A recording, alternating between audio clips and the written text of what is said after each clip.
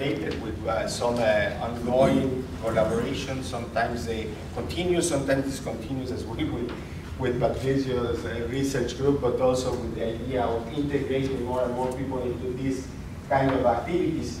I want to thank you, some of the contributors here that are part of my research group, students in the biological systems engineering, as well as other researchers around the many places in the world that have been somehow related to what we are producing here.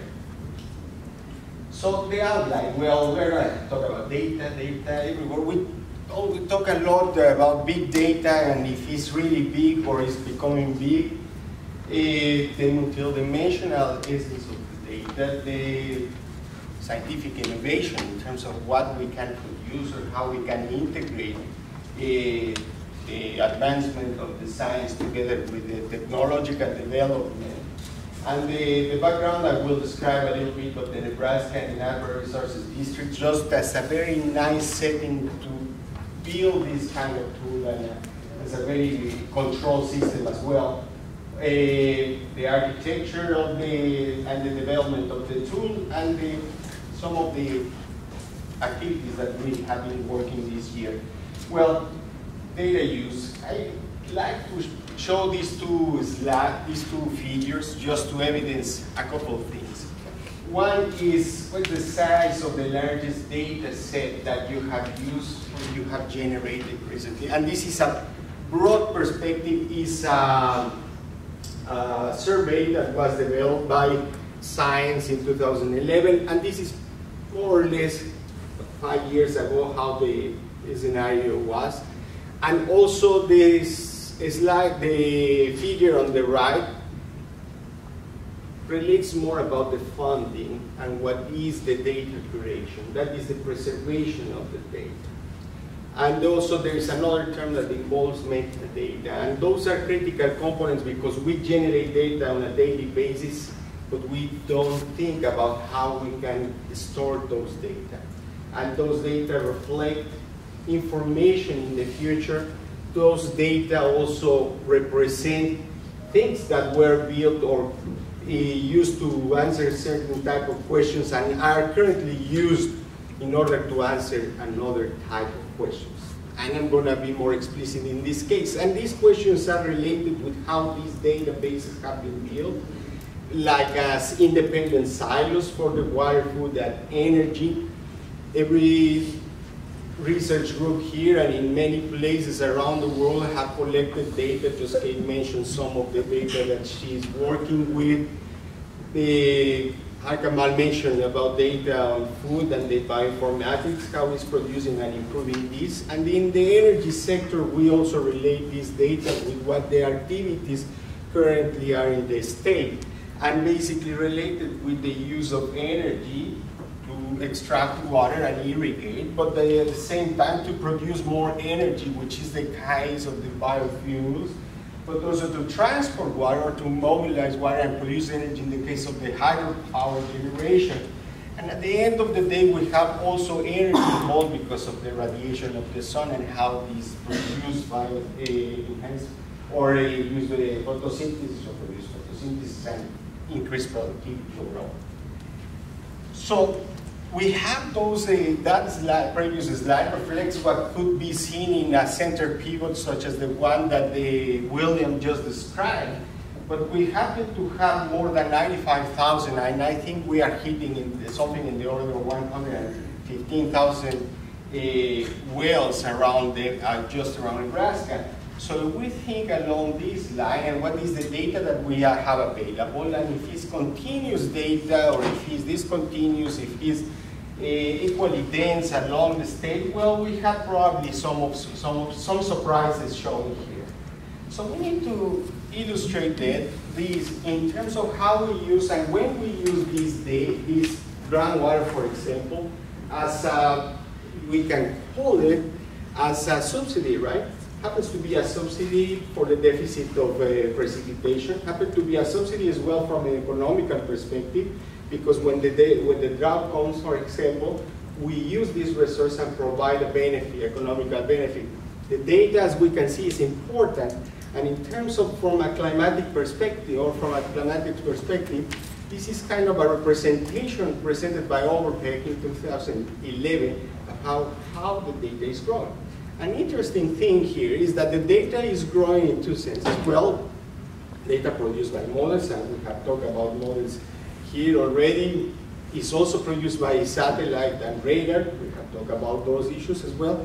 But we could see that the data, in a probably smaller rate, is just barely increasing from the field data. And it's important to note that those field data are quite relevant in order to make this model and the satellite radar data good. I have made some questions about the reliability of the data because we need to make sure that the data that we produce has a good quality. Another trend here is not based on the data, but is based on the vulnerability as well as the impact or the effect of extreme events.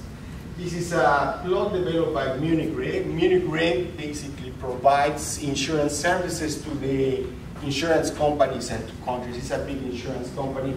And they have come up with this examination of what the number of severe weather losses associated with extreme events, all of them with some water deficits or superabundance of water resources.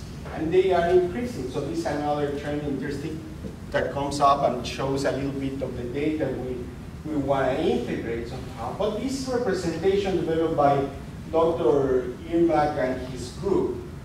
And there is another representation developed by also by the USDA, which some data pointed out with words there, shows a little bit this trend in how it has increased the crop water use efficiency. This is in the state and is based on maize. And if you see this basically, this trend, positive trend, is just due to the technological development. And don't ask me that, I'm not at all a geneticist, but I think it's genetics what plays a critical role here, a key role here. But if you see at the same time, we have some kind of drops, basically when the extreme events occur. So that is what we would like to explore and what we would like to investigate when we deal with the climate data and other variables in the continuum of the water from the atmosphere to the aquifer.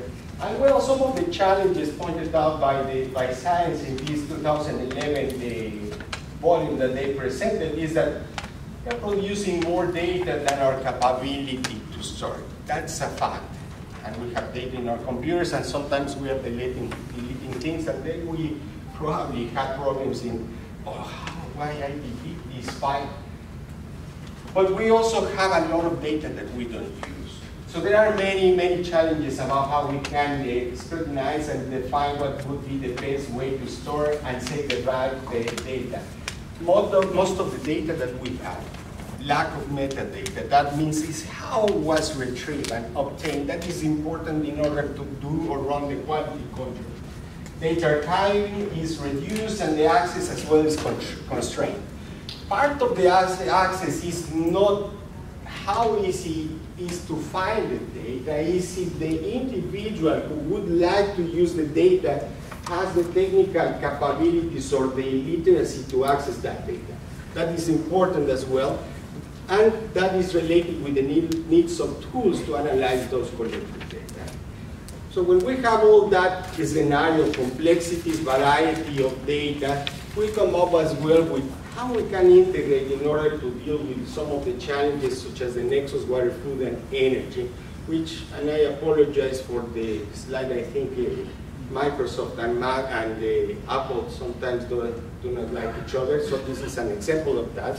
And basically the main idea here is how we can integrate this data in order to produce or improve our ability to predict water states, or in this particular case, a complete integrated system of the nexus, water, food, and energy. As we could see, food is security related with the meeting food production, energy security, providing energy for that growing population, and also related with the growing economy, and water security, basically in order to provide the water resources for that growing population.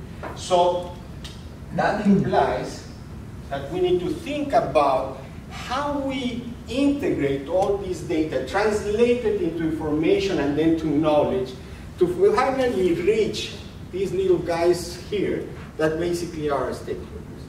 In order to do that, I think as many of you started with, let's clean this data, and I think that is the basis of what we are proposing here.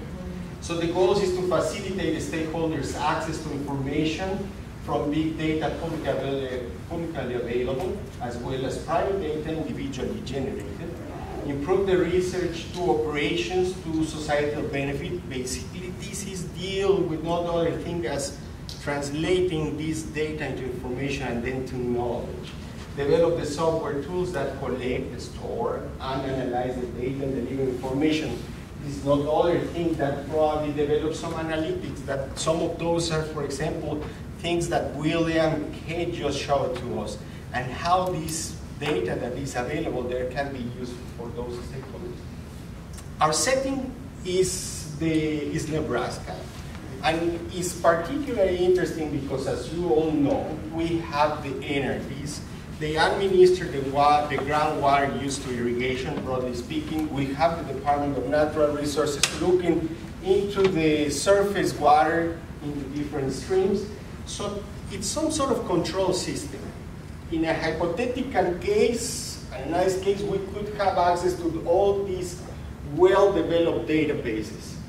How often they are, if they are homogenized or not, well, that is something that we need to improve. And we need to create databases that are interoperable. That means that we can flow data and information on the vertical, that might be the different entities, and on the horizontal, that might be from the farmer to the governmental federal agencies, although that programmer doesn't like to share that data with them, but eventually sharing will work to that end and benefit all of us.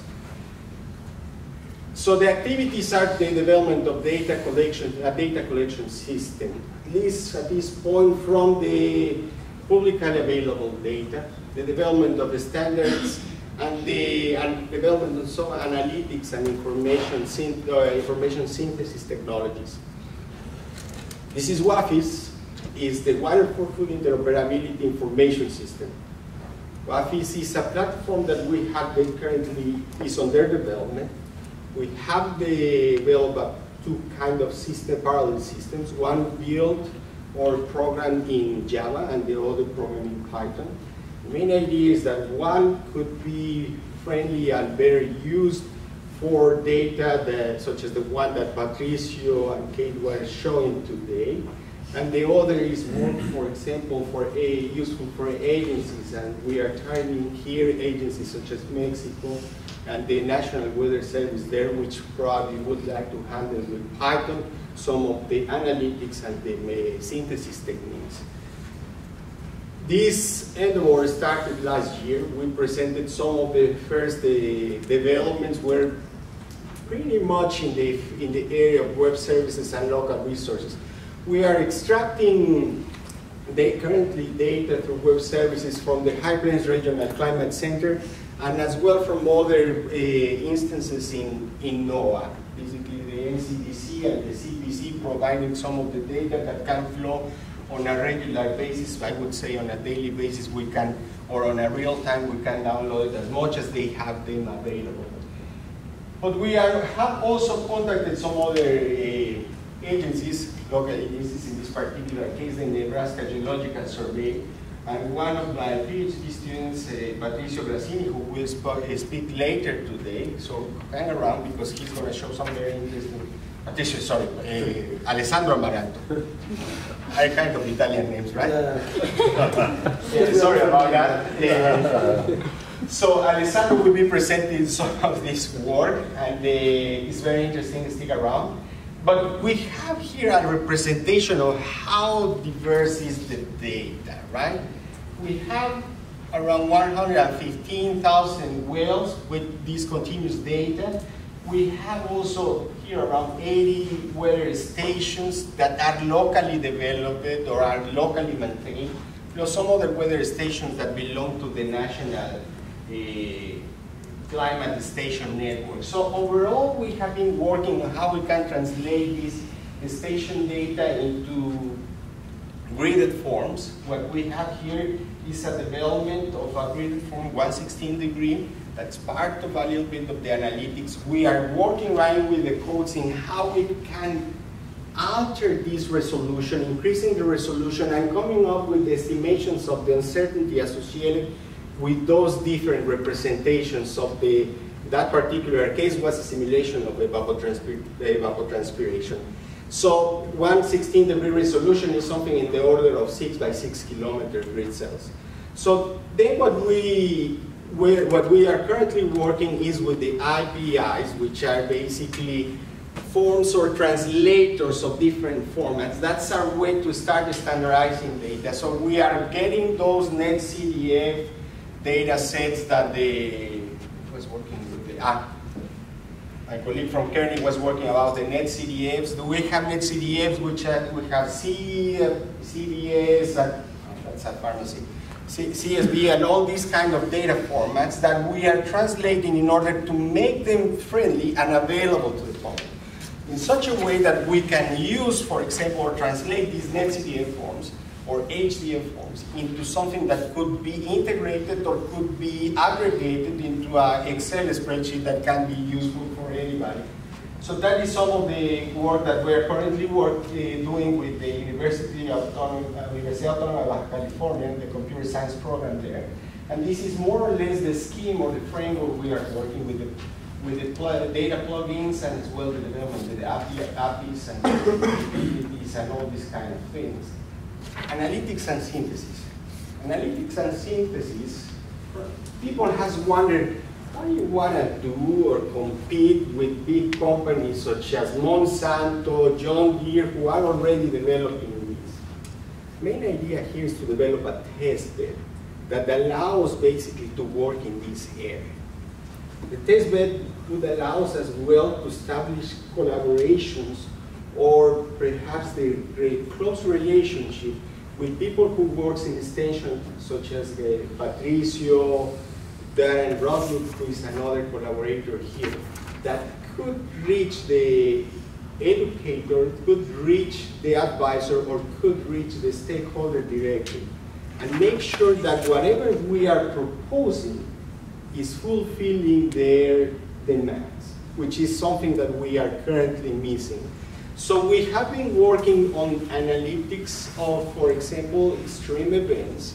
And this is a work that Carlos Carrillo, my postdoc, and Alessandro have been working with in order to investigate what are the indices and metrics that could be useful for 3 different sectors: the crop sector, the livestock, and the community sectors. What are those variables that they are interested and are relevant to make decisions?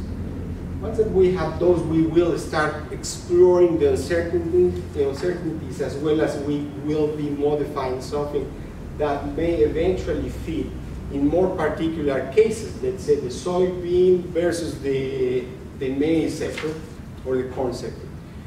The predictability, at the end of the day, what we would like is to see what is the predictability of groundwater changes in a changing climate.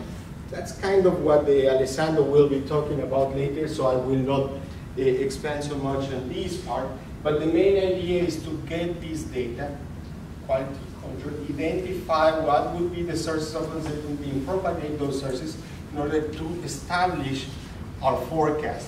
Our interest is the subseasonal to the seasonal forecast, which is one of the most relevant for decision making in terms of the irrigation purposes here. And also is a question mark, basically, not just for us in the agricultural sector, but is worldwide a big challenge. Just not more than 3 weeks ago, the National Academy of Sciences published that report that what would be the expectations to develop seasonal and semi-seasonal forecasts for the following 10 years.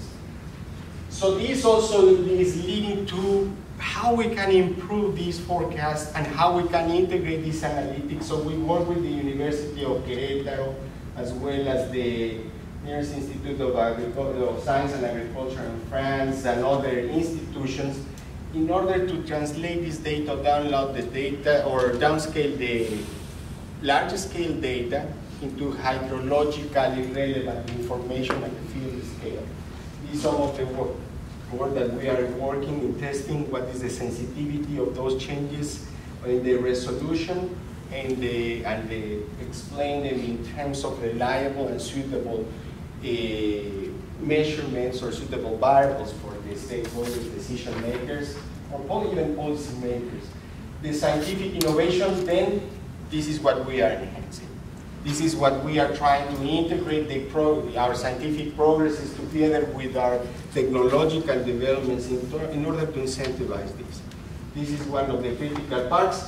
The product is what we are currently doing. This is the future, trying to integrate not just or develop this in a single entity, but develop this as a common ground for Nebraska, and could be seen as well as a very relevant case for the rest of the country of the world. I think it's a very progressive water government setting that we should look into. Water science is another aspect. If we have good data, and if we develop the right data, we might be able to test this kind of, or take this challenge. And with that information, that is all what I have today. We appreciate the support of the Water for Food Institute. We appreciate as well the support of other agencies. We have been looking to generate some funds, and some of the collaborations in the countries I mentioned. They are running currently projects that are enhancing our activities related to the development of WAFIS. Thank you very much.